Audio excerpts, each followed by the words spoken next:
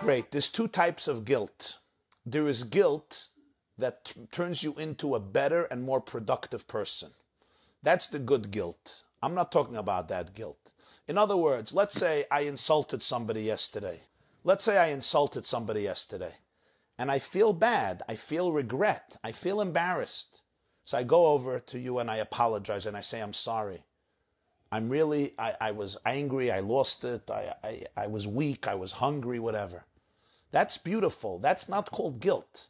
That is focusing on something I did, realizing that this doesn't befit me. It's not the right way to live. I don't want to live this way. I'm better than this, and apologizing for it. That's not guilt. That's good. That's tshuva.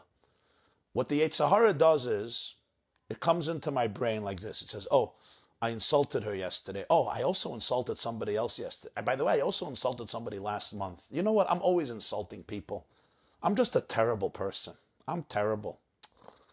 Oh, yeah, I'm such a bad person. I'm just such a bad person. Ugh. And you know what else I did? And I was on a diet and I broke my diet yesterday.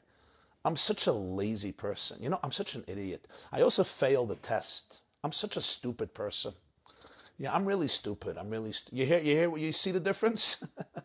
One focuses, I did something wrong. I feel bad and I'm going to correct it to the best of my ability. That's good. That's excellent. One is, I did something wrong and therefore I am wrong. There's something wrong with me.